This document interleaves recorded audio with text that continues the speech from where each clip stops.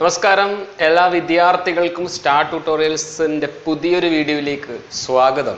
Star tutorials എന്ന പുതിയൊരു playlist ആണ് ഓപ്പൺ ചെയ്തിരിക്കുന്നത്. എസ്എസ്എൽസി ബയോളജി എസ്എസ്സിആർടി ടെക്സ്റ്റ് ബുക്കിലെ 3rd ചാപ്റ്റർ ഫോക്കസ് ചെയ്തുകൊണ്ട് മൂന്നാമത്തെ ചാപ്റ്ററിലുള്ള കാര്യങ്ങളാണ് ഈ ഒരു പ്ലേലിസ്റ്റിലൂടെ ഉൾപ്പെടുത്തിയിരിക്കുന്നത്. അപ്പോൾ നമ്മൾ മൂന്നാമത്തെ ചാപ്റ്ററിന്റെ പേര് ഇൻട്രൊഡ്യൂസ് ചെയ്യാണ്. The 3rd chapter of എസ്എസ്സിആർടി biology Class 10 is Chemical Messages for Homeostasis. Chemical Messages for Homeostasis. സമസ്ഥിതിക്കായുള്ള രാസ സന്ദേശങ്ങൾ ആണ് നമ്മുടെ മൂന്നാമത്തെ ചാപ്റ്റർ. അപ്പോൾ നിങ്ങൾ എല്ലാവരെയും ഈ ഒരു ചാപ്റ്ററിലേക്ക് സ്വാഗതം ചെയ്യുകയാണ്. സ്റ്റാർ ട്യൂട്ടോറിയൽസ് വക.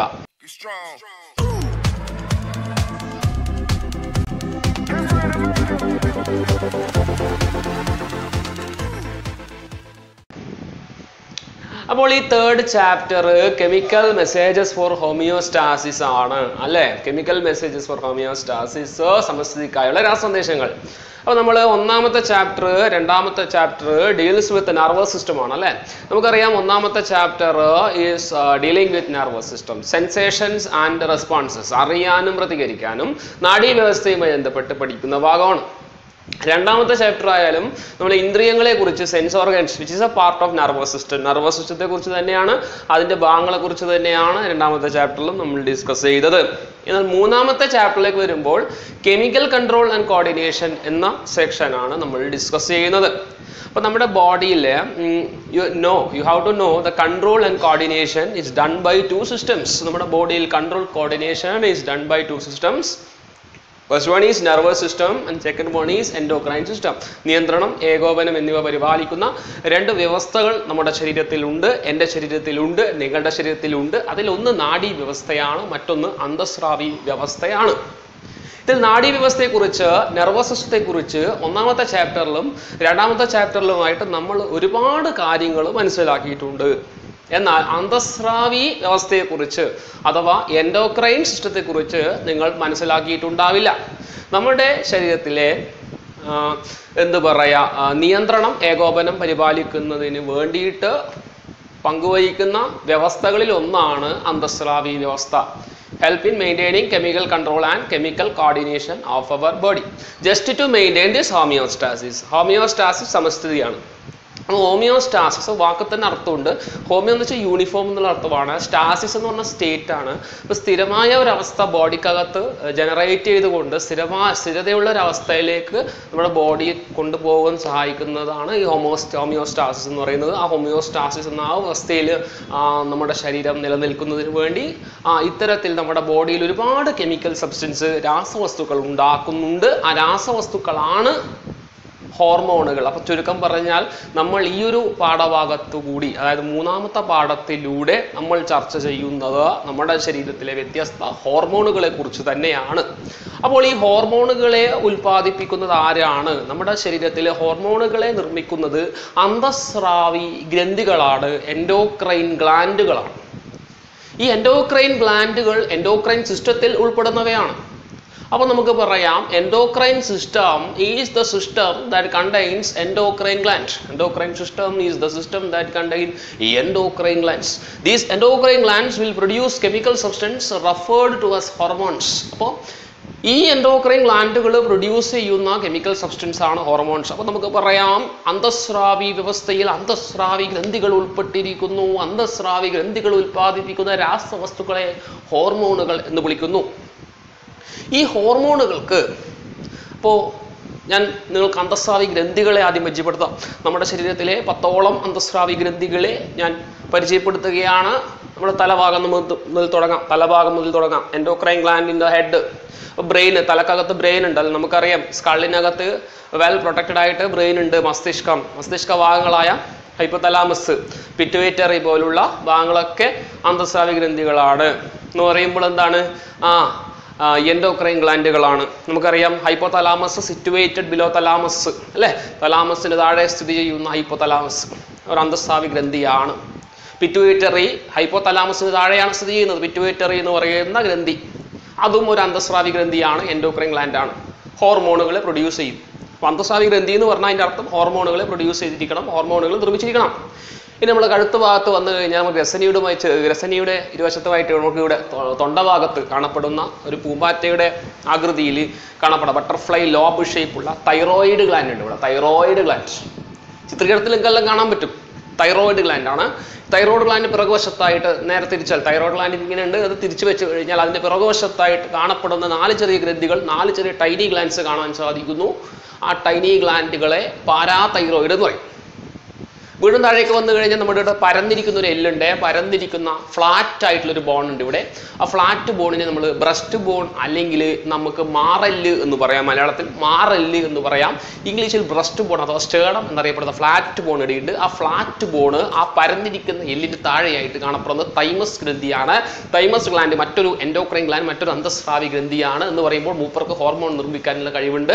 തൈമസ് ഗ്രന്ഥിയുടെ മറ്റൊരു പ്രത്യേകത എന്ന് പറയുന്നത് തൈമസ് ഗ്രന്ഥി വളരുന്നതനുസരിച്ച് ഇൻഫാൻസി സ്റ്റേജിൽ ലാർജർ ആയിരിക്കും. വളരുന്നതനുസരിച്ച് ചുരുങ്ങി വരുന്ന ഒരു എൻഡോക്രൈൻ ഗ്ലാൻഡ് ആണ് തൈമസ് ഗ്ലാൻഡ് എന്ന് പറയുന്നത്. അത് നമ്മൾ ഡീറ്റെയിൽ ആയിട്ട് ചർച്ച ചെയ്യും. പിന്നീട് വീണ്ടും താഴേക്ക് പോയി കഴിഞ്ഞാൽ പാൻക്രിയാസ് എന്ന് പറയുന്ന ഒരു ഗ്രന്ഥിയുണ്ട്. പാൻക്രിയാസ് നമുക്ക് ഓൾറെഡി 9ാം ക്ലാസ്സിലും മറ്റും നിങ്ങൾ ദഹന പ്രക്രിയയെക്കുറിച്ച് പഠിക്കുന്ന സമയത്ത് പാൻക്രിയാസ് അഗ്നേയ ഗ്രന്ഥിയെക്കുറിച്ച് മനസ്സിലാക്കിയിട്ടുണ്ട്. അഗ്നേയ രസം പാൻക്രിയാറ്റിക് ജ്യൂസ് നിർമ്മിക്കുന്ന പാൻക്രിയാസ് ദഹന പ്രക്രിയക്ക് സഹായിക്കുന്നുണ്ട്. അതോടൊപ്പം തന്നെ ഇതൊരു എൻഡോക്രൈൻ ഗ്ലാൻഡ് കൂടിയാണ്, അന്തസ്രാവി ഗ്രന്ഥി കൂടിയാണ് pancreas. It is both endocrine and exocrine gland. അന്തസ്രാവി ഗ്രന്ഥിയും ബഹിർസ്രാവി ഗ്രന്ഥിയുമാണ് pancreas. Pancreas ദഹന പ്രക്രിയക്ക് സഹായിക്കുന്നതോടൊപ്പം തന്നെ ഹോർമോണുകളെ നിർമ്മിക്കുന്നത് കൊണ്ട് തന്നെയാണ് അങ്ങനെ വിശേഷിപ്പിക്കുന്നതും.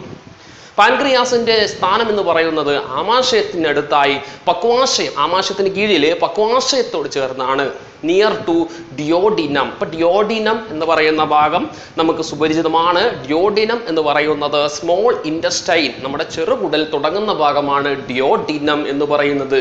ഡിയോഡിനം. അപ്പൊ ഡിയോഡിനത്തോട് ചേർന്നാണ് പാൻക്രിയാസ് കാണപ്പെടുന്നത്. പിന്നീടുള്ള മറ്റൊരു അന്തസ്രാവി ഗ്രന്ഥി എന്ന് പറയുന്നത് കിഡ്നിയുടെ മുകളിൽ തൊപ്പി വെച്ചതുപോലെ കാണപ്പെടുന്ന ലൈക്ക് എ കാപ്പ് പുട്ട് ഓവർ ദ കിഡ്നി, കിഡ്നിയുടെ മുകളിൽ തൊപ്പി വെച്ചതുപോലെ കാണുന്ന adrenal gland. Renal related to kidney ആണ് renal. So renal related to kidney ആണ് renal. Ad means near to the kidney. So you can see a cap is put over the kidney. That is adrenal gland. That is also an endocrine gland. That means they are producing certain hormones that we will learn in the coming videos. Okay, then after adrenal gland there are other sets of endocrine gland, that is gonads. In male it is testis. Okay, in male it is testis and in female it is ovary.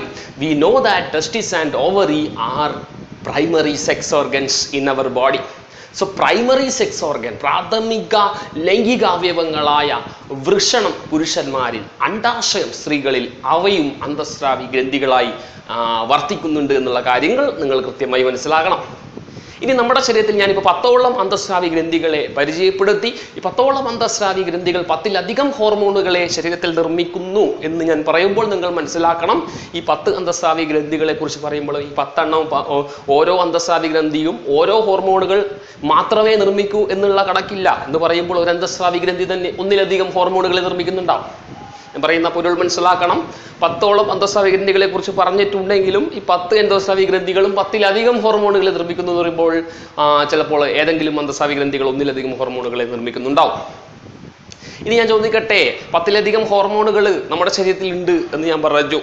ഈ ഹോർമോണുകൾ തോന്നിയതുപോലെ എല്ലാ കോശത്തിലും എല്ലാ സെല്ലിലും പോയിട്ട് പ്രവർത്തിക്കുക, എല്ലാ സെല്ലിലും പോയി പ്രവർത്തിക്കാനുള്ള ശേഷി ഉണ്ടോ എല്ലാ ഹോർമോണുകൾക്കും എന്ന് ചോദിച്ചാൽ ഇല്ല. ഓരോ ഹോർമോണിനും അതിൻ്റെതായ ലക്ഷ്യകോശമുണ്ട്, ടാർഗറ്റ് സെല്ലുണ്ട്. ഓരോ ഹോർമോണിനും അതിൻ്റെതായ എന്തുണ്ട്, ലക്ഷ്യകോശമുണ്ട് എന്നും മനസ്സിലാക്കി വെക്കണം. അപ്പോൾ ഒരു ഹോർമോണിന്റെ ലക്ഷ്യകോശമാണ് എന്നത് എന്നെങ്ങനെയാ തിരിച്ചറിയാം? ആ ഹോർമോണിന് ഇരിക്കാൻ പാകത്തിലുള്ള, ആ ഹോർമോണിന് ബൈൻഡ് ചെയ്യാൻ പാകത്തിലുള്ള റിസപ്റ്റർ ഗ്രാഹികൾ ഒരു കോശത്തിൽ ഉണ്ടെങ്കിൽ, ഒരു കോശത്തിന്റെ കോശസ്തരത്തിൽ ഒരു ഹോർമോണിന് പറ്റിയ ഗ്രാഹികൾ ഉണ്ടെങ്കിൽ ആ ഹോർമോണിന്റെ ലക്ഷ്യകോശമാണത് എന്ന് പറയാം. അപ്പോൾ ഒരു ഹോർമോണിന് പറ്റിയ റിസപ്റ്റർ ഒരു സെല്ലിൽ ഉണ്ടെങ്കിൽ ആ സെല്ല് ഈ ഹോർമോണിന്റെ ടാർഗറ്റ് സെല്ലായിരിക്കും. അപ്പോൾ ഓരോ ഹോർമോണിനും അതിൻ്റെതായ ടാർഗറ്റ് സെല്ലുണ്ട്. അപ്പോൾ ഹോർമോൺ ആക്ഷൻ സ്പെസിഫിക് ആയിരിക്കും. പർട്ടിക്കുലർ ആയിട്ടുള്ള ഒരു സെല്ലിലേക്ക് മാത്രമേ ഹോർമോണിന്റെ ആക്ഷൻ ഉണ്ടാവുള്ളൂ. അടുത്തതായി ഈ എൻഡോക്രൈൻ ഗ്ലാൻഡുകളെ ക്ഷമിക്കണം എൻഡോക്രൈൻ ഗ്ലാൻഡുകളെ, അതായത് അന്തസ്രാവി ഗ്രന്ഥികളെ നാളീരഹിത ഗ്രന്ഥികൾ, ഈ ഡക്റ്റിലസ് ഗ്ലാൻഡ് എന്നാണ് വിളിക്കുന്നത്. എൻഡോക്രൈൻ ഗ്ലാൻഡുകളെ എന്താണ് വിളിക്കുന്നത്? ഷുവർ ക്വസ്റ്റ്യൻ ആണ്. ഡക്റ്റിലസ് ഗ്ലാൻഡ്, നാളീരഹിത ഗ്രന്ഥികൾ. പേരിൽ നിന്ന് തന്നെ വ്യക്തമാണ്, ഡക്റ്റിലസ് ഗ്ലാൻഡ് ആണ്, നാളീരഹിത ഗ്രന്ഥികളാണ് എന്ന് വെച്ചാൽ എന്താണ്? ഇവയ്ക്ക് എന്തില്ല? നാളികളില്ല എന്ന് പറയുമ്പോൾ ഡക്റ്റുകളില്ല, കുടൽ സംവിധാനങ്ങളില്ല. നമുക്കറിയാം അന്തസ്രാവി ഗ്രന്ഥികൾ ഹോർമോണുകളെ നിർമ്മിക്കുന്നു.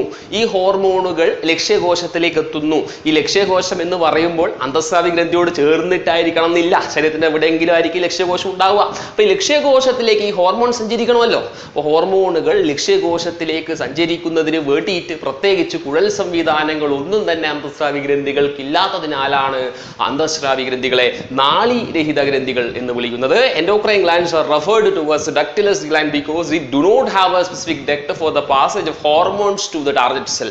വളരെ കൃത്യമായി തന്നെ ഒരു പോയിന്റ് ഓർത്തു വെക്കണം. അങ്ങനെയാണെങ്കിൽ next question, then how this hormone is transferred or transported to the target cell? അങ്ങനെയാണെങ്കിൽ എങ്ങനെയാണ് ഈ ഹോർമോണുകളെ ലക്ഷ്യകോശത്തിലേക്ക് എത്തിക്കുന്നത് എന്ന് ചോദിച്ചാൽ, നമ്മൾ അന്തസ്രാവി ഗ്രന്ഥി എന്ത് ചെയ്യുന്നു? The endocrine gland directly pour this hormone to the blood stream.